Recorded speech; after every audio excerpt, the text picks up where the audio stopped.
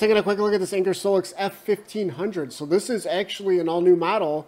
You know, it looks a lot like the 757, right? Which they actually call the F1200. So this is the F1500, but it's the same case, right? And in fact, they even say it right here.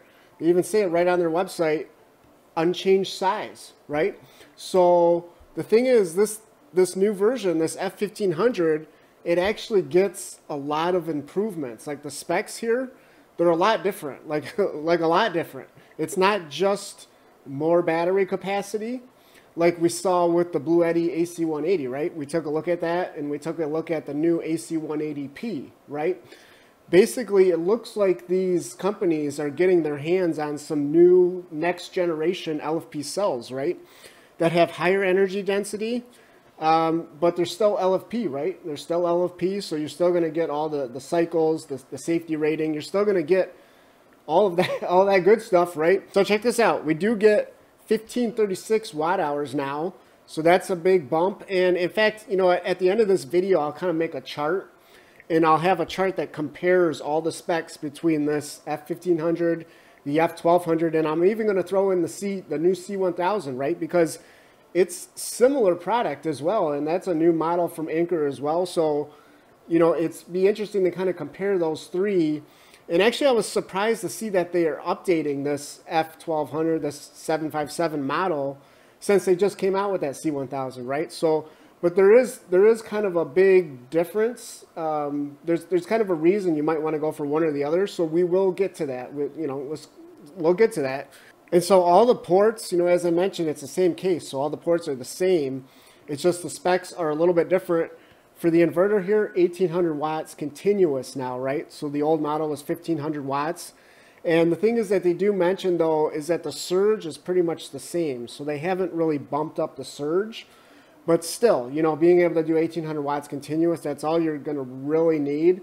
But it's one thing to note, you know, if you do have something that you know might have a really large surge, like maybe like a real big air compressor or something, it still might not work on this unit. You might have to jump up to Anker's the F2000 or the F2600, I think is the new version of that one. We will be taking a look at that. And then so, you know, all the other ports are the same. We still get the same USB, the same 12 volt.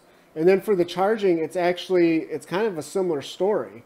So, well, the charging was really good anyways, so it's not really a bad thing. But yeah, it's still using that hyperflash technology, and it's still charging up to 1000 watts, you know, from the wall.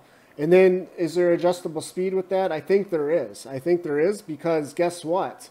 This unit does get an app now. And it is Wi-Fi or Bluetooth. So, you know, whichever one you want to use, you know, you can use that. And this is obviously a big improvement, especially if you like using these apps, because the old model, you couldn't use the app. Now for the solar, this is probably the thing you've been waiting for me to talk about, because the old model, that was really the most disappointing part of it. In fact, let's just kind of jump over there and talk about it here real quick, just to kind of do a recap, so you know what I'm talking about. Basically, this thing, it could only do up to 300 watts, and I mean that's like 300 watts. And the reason I say that is because it was only up to 30 volts, and you could only do 10 amps, right? So unless you had some kind of like miracle 30 volt solar panels, you were never going to hit 300 watts, right? You were going to hit like 200, 210 watts, right? Because most solar panels were going to be somewhere around, you know, 20 to 22 volts, right? And if you only had 10 amps, you multiply that, you know, you're going to get, you know, around 200 watts, right? So it was very limited on solar, and, you know, it was just something that pretty much everybody complained about. So guess what? Guess what? We do get a big improvement here. And so the actual cap now is 600 watts, right? So that's a big improvement. And then the voltage range as well. Now we actually get up to 60 volts, okay? So now the thing is that I got to say is I couldn't find anywhere in this listing or even on their website how many amps, you know, so it's probably 10 or 15 amps. Let's hope it's 15 amps, because that's actually, you know, that's what the C1000 can do. So let's just hope they're using the same charge controller, right? So if this thing can do 15 amps, that would be spectacular. But even so, you know, even if it was only 10 amps, because you got more voltage to work with, right? If you can either use like the Anker solar panels, actually are higher voltage solar panels, are somewhere around 40 volts, or you just have those normal solar panels that are around 20 volts, as I mentioned. You could hook those up in series, right?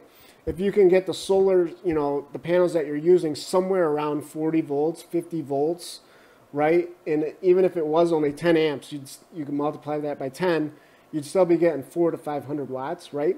But if it's 15 amps, you know, you'll be able to hit the 600 watts. You could do it. Now, to talk about the design here, we actually do get a slight change, right? I mean, it's the same exact product, same case. It's a color change, and it actually looks quite nice. I mean, the old model looked great as well. In fact, this power station, I think, is probably my favorite design for any power station out there. I mean, it's just excellent. The attention to detail, right? The blue cooling vents that we have here. Just look at this case design. Look at how the edge kind of wraps around. It flares out to kind of mimic the way the handle sticks at the top, right? And even how the handles connect up here, right? We get this like X pattern, you know, connecting the two handles. We get this little Anker play icon that they've kind of thrown in there just for fun. And then, of course, we get the screen, which was just excellent. So not only just giving you all the information that you want, right? The input, output, time remaining, the percentage right here in the middle, very large, very easy to read. So if you're not using the app, you know, I love these large numbers that you can see from across the room, right? So you just glance at it, you know where it's at. If you're not using the app, right? I mean, of course, with this new model, you can use the app. And then just the energy bar display, how it kind of has this like three-dimensional effect to it, right? It's just something very unusual, something that nobody else is doing. And it just, again, it just complements the rest of this design. And so now let's just talk about the weight. So this is kind of an interesting thing to talk about because, you know, as I mentioned, the specs across the board here are just a lot better, right? We get more capacity, larger inverter, more solar capability, right? And it's basically the same weight. I mean, they claim it's about 1 pound more than the old model. Now, the thing is to note about this, whether you're going to go F1200 or this new F1500, is they're pretty heavy, really. I mean, compared to the competition, they're pretty heavy.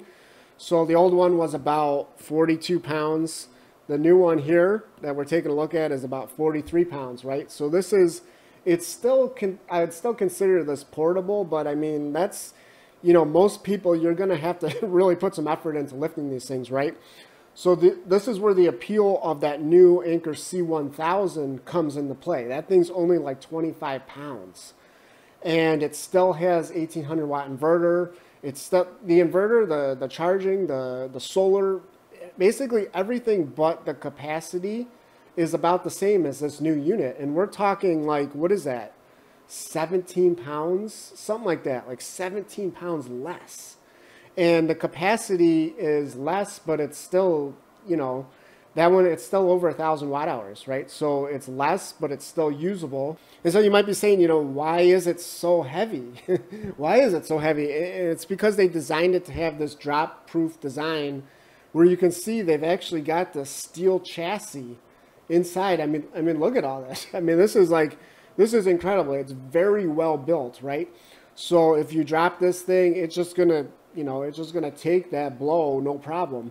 Whereas the new C1000, you know, I haven't seen the inside of that thing, but I can, at that weight, we can safely assume it's just all plastic, right? So that would be the thing. If you did drop that thing, you would probably crack the case, you know, maybe. But still, you know, you shouldn't be even with the steel chassis, you shouldn't be dropping these things, right? So, you know, I would just say, at the end of the day, as much as I love the design of this unit, and I do really love it, I would just say, you know, for something that you can get similar specs with, that's just a lot lighter, I still think I prefer the C1000, to be honest. But, you know, if the weight isn't really an issue for you and you do kind of appreciate this attention to detail with the design, with the build quality here, you know, and now that we have all of the newest tech in this model as well, I can still see the appeal with this unit. In fact, you know, I still love it. I just you know, I just wouldn't want to pick it up, right? So so yeah, so that's just, you know, here's again the chart I was talking about. So yeah, hopefully you know, you can pause it. I don't want to have this run too long, so just pause it if you want to look at it. And hopefully you just found this overview helpful, interesting, entertaining. And yeah, thanks for watching.